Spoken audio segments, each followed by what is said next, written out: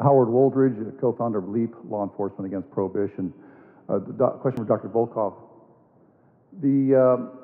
My colleague a couple months ago was testifying before the House as to and asked the question, which drug is more dangerous, heroin or marijuana?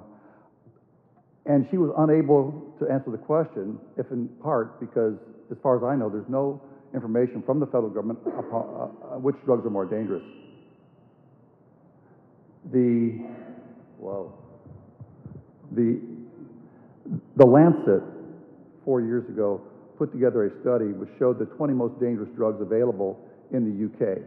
The most dangerous drug they determined by a certain criteria was alcohol, and then it went down from there, heroin, etc. In my experience as a street cop, alcohol was the most dangerous drug, causing more pain, suffering, and death than all the others.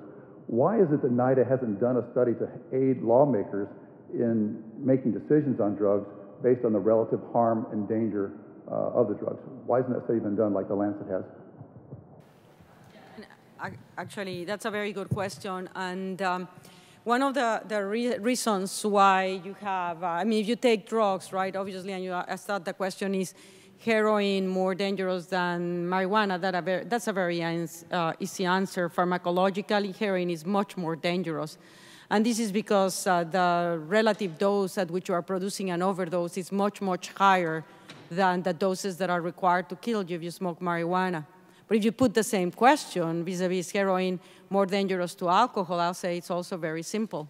Heroin is much more dangerous than alcohol, again, because the dose that will kill you is much greater than the doses that will produce overdose with alcohol, which also can kill you, but you require much greater doses. So when you are making an analysis of the negative consequences of a drug in a community, you need to understand that those are going to be driven not just by the pharmacology of the chemical substance that you are dealing with, but the access and availability and norms that regulate the consumption of those drugs. And this is an argument that I've always make, and that's why I started with these two. The most devastating consequence to our society in the United States are from alcohol and tobacco. And it's not because they are the most dangerous. It's because they are the most available, because they are legal, and the norms accept them. That is the fact. So when we're looking at what influences adverse effects, it's not just chemistry. It is social constructs.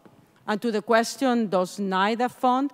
Certainly, we've been funding for many, many years studies that relate to epidemiology and basic pharmacology and biochemistry to understand what are the unique characteristics of drugs, not just vis-a-vis their addictiveness, but also their toxic effects, as well as studies that are undergone to understand how policy then influences that consumption and the adverse effects of the drugs.